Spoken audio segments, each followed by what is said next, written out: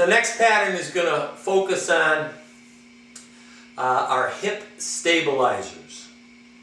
All right, and because the hip stabilizers are also known to always get short and tight, in keeping with the other muscles of Janda's classification of muscle imbalance, we've got to include the external hip rotators.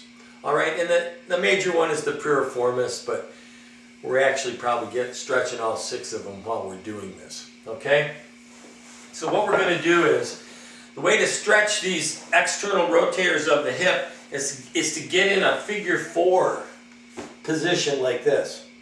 All right? And the stretch in this, all you can really do is you pull your knee and your foot up. As you pull it closer to your head, you get a better stretch in the external rotator of your hip. Okay, see how we're still doing hip mobility?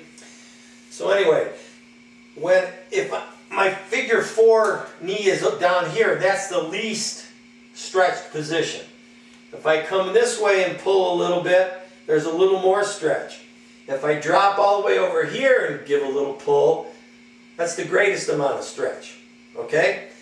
So the movement pattern here, or the motion, is we're going to start here, give a pull, rock a little, give a pull toward the middle, rock to the other side, give a pull.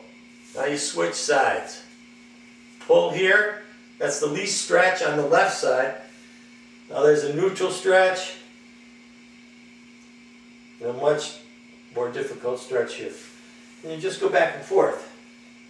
3, switch. 1, 2, 3, switch. 1, 2, 3, switch. 1, 2, 3, switch. 1, 2, 3, switch. 1, 2, 3, switch. All right? Simple movement pattern for mobilizing the external rotators of the hip. All right, give that one a try too. All right. Hey.